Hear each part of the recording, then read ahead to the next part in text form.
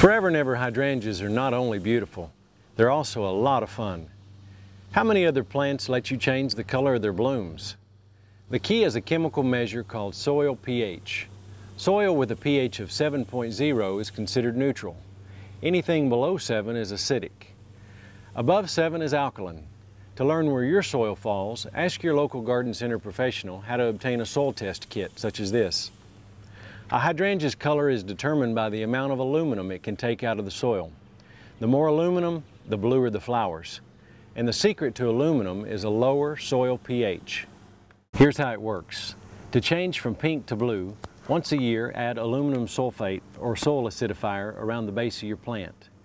In 1 to 2 years, your pink hydrangea will actually turn blue and continue to get more blue as the soil pH lowers to around 5.2 to 5.5. To change from blue to pink, mix in about a cup of garden lime to your soil. This will raise the pH to about 6.0 to 6.2, making it difficult for your hydrangea to absorb aluminum. The result is pink flowers. White hydrangeas are an exception to this. They tend to stay white regardless of your soil type. For more tips and ideas, please visit www.foreverandeverplants.com.